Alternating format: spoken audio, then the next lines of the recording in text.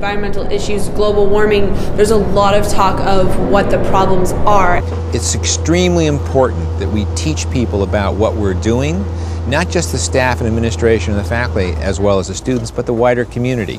Is there global warming, is there not? Yes, there is. Now that there is, now we have to do something about it. You know, if you look at the past, campuses have always been at the forefront of social change and big movements for change. And right now, global warming, that's the issue of our generation. And so we think that if we can get our campuses to go green, they'll set the tone for everything, you know, the rest of the country. Our Board of Trustees adopted their sustainable policy in 2002. And at that point in time, there were only a handful of LEED certified buildings in the whole United States.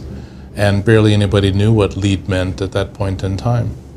And for our board to take this multi-billion-dollar program and commit it to a sustainable pathway at that point, nobody else had done that. I think that because of the solar panels, that gives us, you know, we're saving that money, whatever we're not paying for the electricity, for funds for our school and things we can use for our school. We have a big group of faculty now, as you may know, about 40 of them that have really kind of got the spirit. And so what we have to do now is encourage them, facilitate it. And I think students start picking up on those things. I mean, they see what we're doing here and it just sort of like sinks into their skin.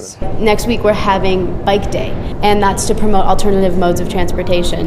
A recycling program where we're going to put boxes or recycle bins in every classroom. They realize they're living in a place that is an environmentally sensitive, like a laboratory almost. Right. Students will learn from the environment they are in about how to be environmentally sensitive.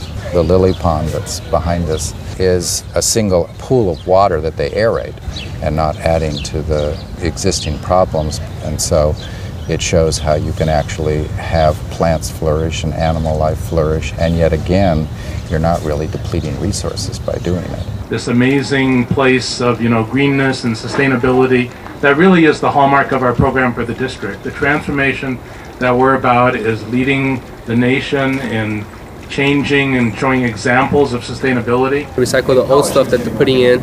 Sustainable development seems to be the key word.